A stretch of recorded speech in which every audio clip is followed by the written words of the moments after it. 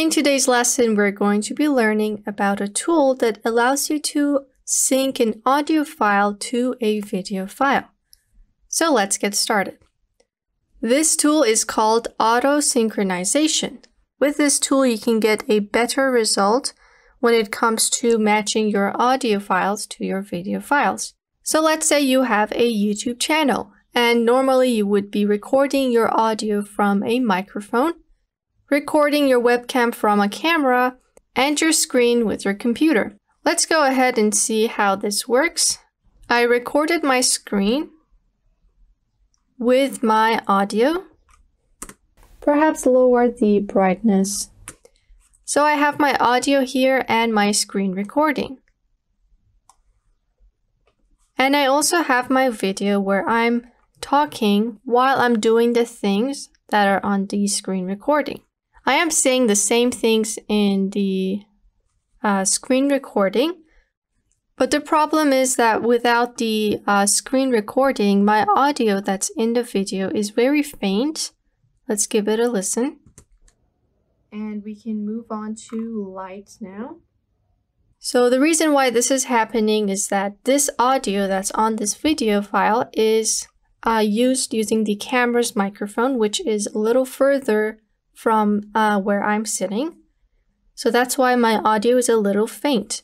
Below I have an audio that I captured using a microphone, which is right over here. So this second footage gives me a higher quality audio. If I were to sync these together myself, I will end up losing some of the seconds and just not getting a good result. Let's play this back. Perhaps lower the brightness just by a touch.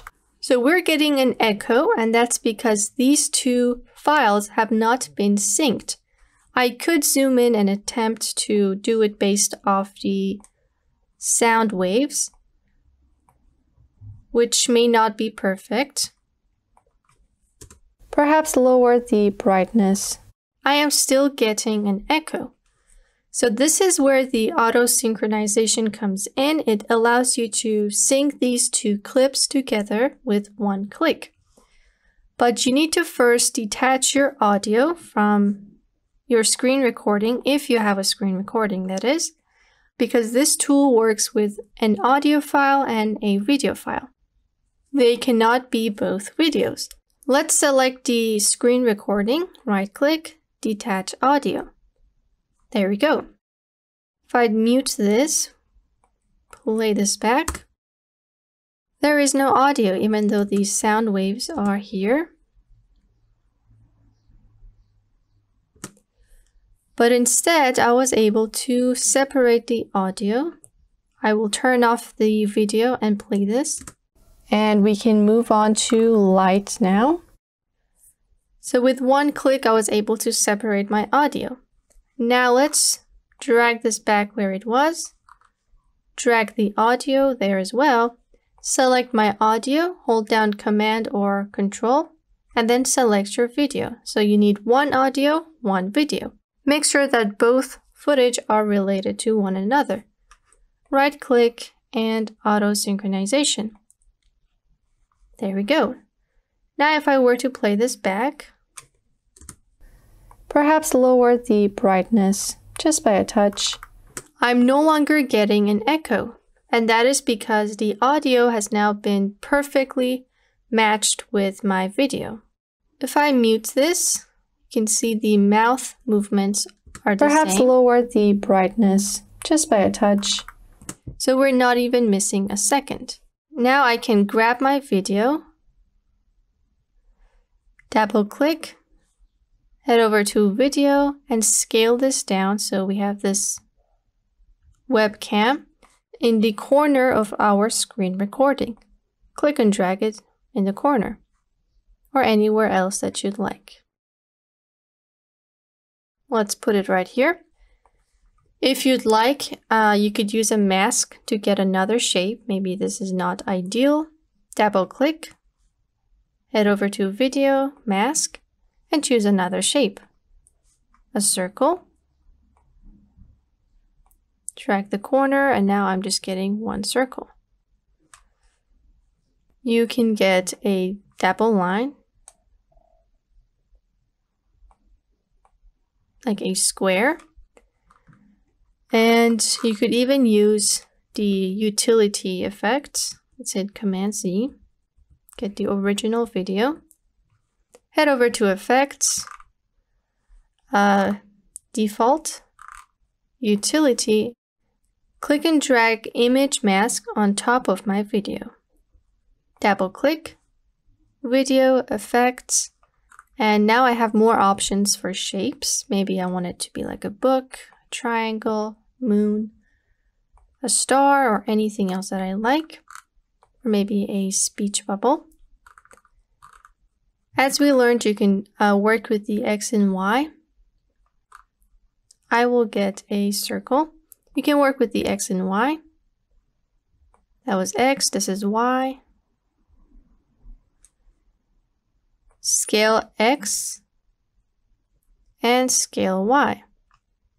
You can even blur the edge if you'd like.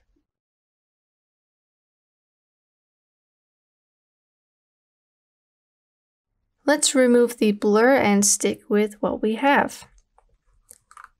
Command C, Command V. I want to get another result. Let's turn off this video. Double click on this one and set it to rectangle again. You can use a frame to decorate your webcam. Head over to Elements. Maybe I can put a live element.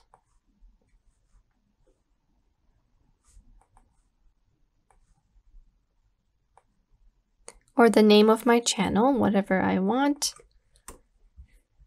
Let's add like a subscribe animation.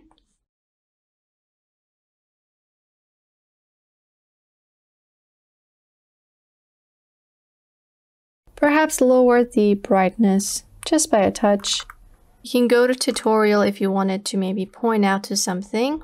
Right now we were talking about lower the brightness, so I can drag one of these and just put it right here. Double click so I can point to the brightness as I'm speaking about it.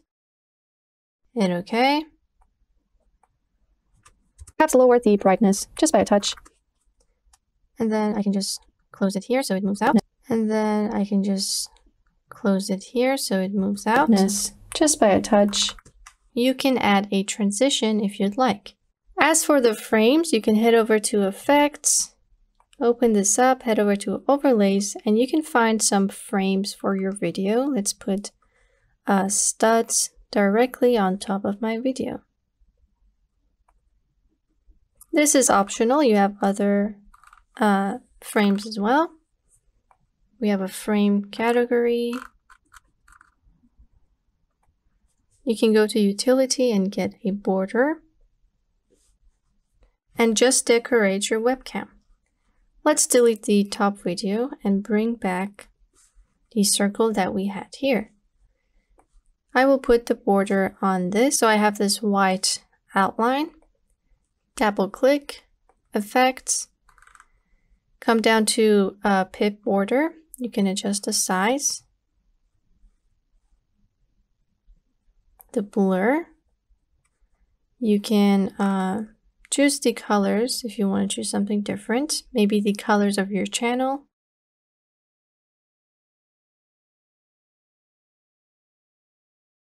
Change the gradient direction as you'd like. Hit OK once you're finished. Let's click this. Now that I have set my video, the webcam and all, I can go ahead and put an intro for my YouTube channel. Drag this forward, titles, and let's go to Education and Tutorial, which is a suitable category for this video. Let's check this one out.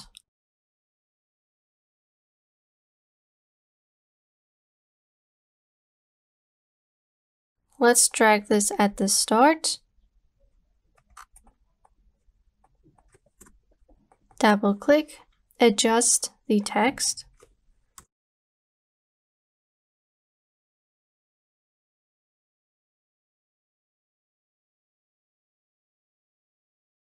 Add a transition at the end.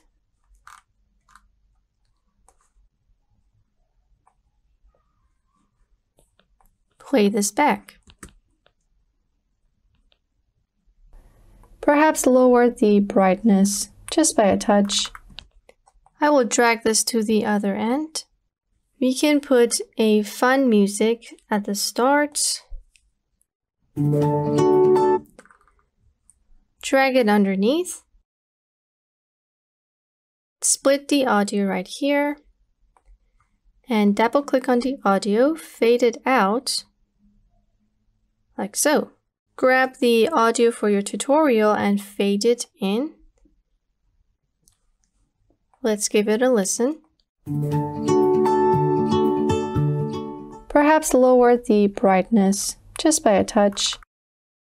And you could actually leave the audio for the whole tutorial and instead use audio ducking. Drag the, select both of the audios and then hit the lower the volume of other clips.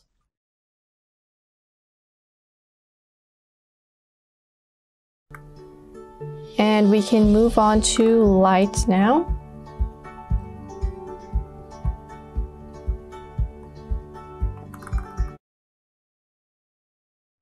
Hit OK, and I'm just going to fade out the end. And I have myself a YouTube video. What you can do is edit your audio to get rid of the background noise.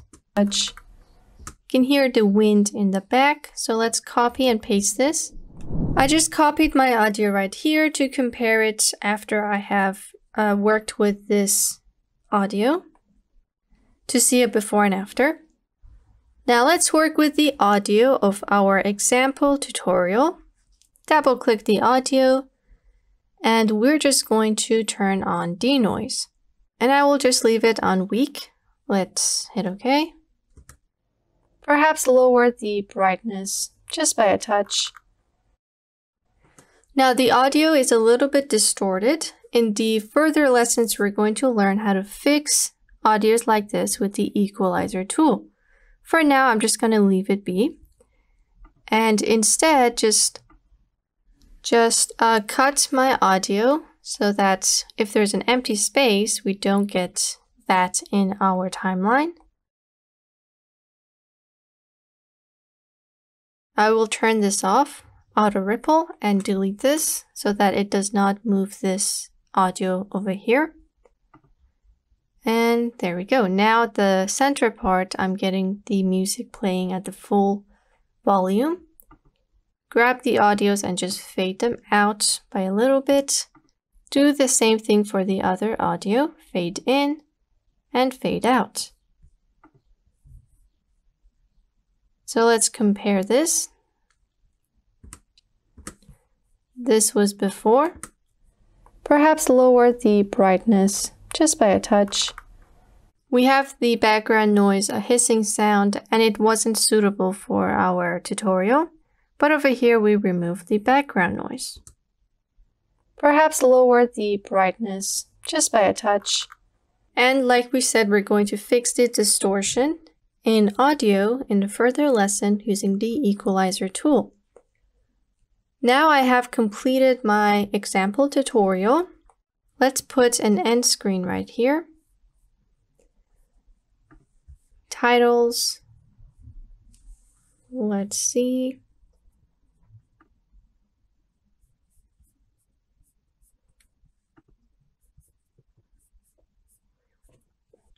I will go to Education and Tutorial. I'm looking for end screens.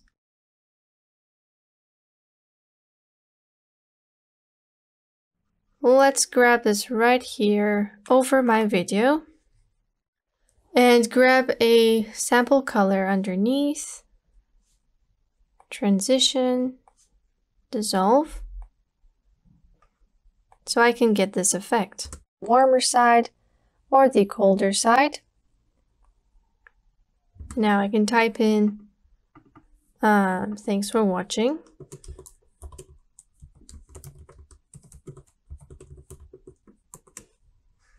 and hit OK. Maybe fade out the transition, like so. Let's take a look at our tutorial. Perhaps lower the brightness just by a touch. And we can move on to light now.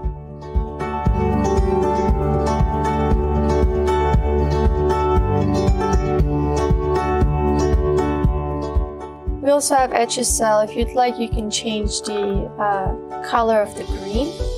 Move it towards the warmer side or the colder side. And there we go. I now have a tutorial that I can put in my supposed YouTube channel. This was possible using the auto synchronization, detached audio, and all the other things that we learned so far. Let's move on to the next lesson.